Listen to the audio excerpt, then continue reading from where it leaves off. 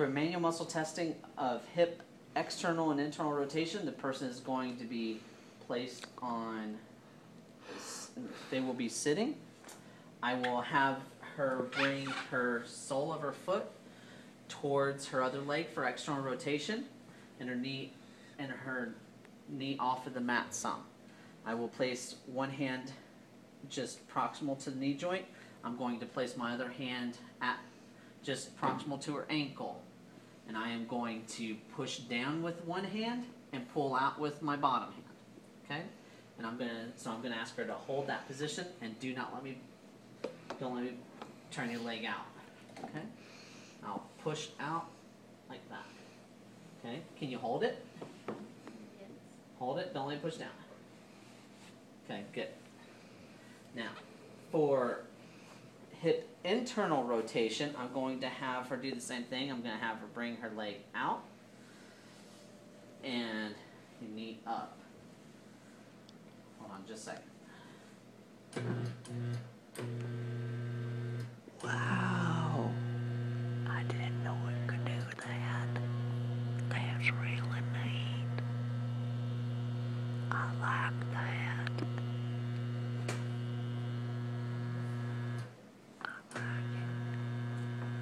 Okay. For hip internal rotation, I'm going to have her lift her knee off the mat. No, and you just sit up. Lift your knee up off the mat, her foot pointed towards the side. I'm going to place my top hand just proximal to her knee joint. My bottom hand is going to be proximal to her ankle joint. I'm going to ask her to hold the position as I try to push down with the top hand and pull inward towards her other leg with my bottom hand. So hold it, don't let it push down. Okay. And the gravity eliminated position for this will be the person is going to be laying on their back. Their legs straight.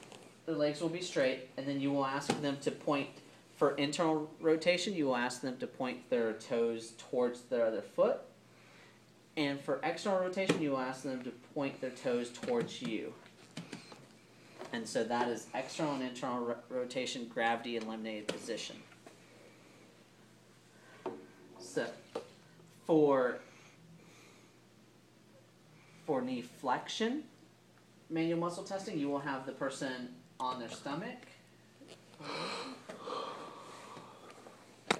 For the against gravity position, you will have the person on their stomach. You'll have them slightly flex their knee. I'm going to place my hand to stabilize her knee joint just proximal to the knee.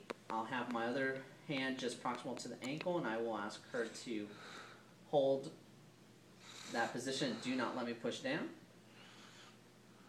Okay? Okay.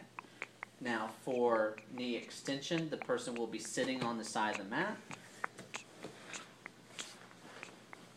And I will place my hand here just proximal to the knee to stabilize her knee joint. I will ask her to kick her leg out. For knee extension, you do not have them fully extend their knee because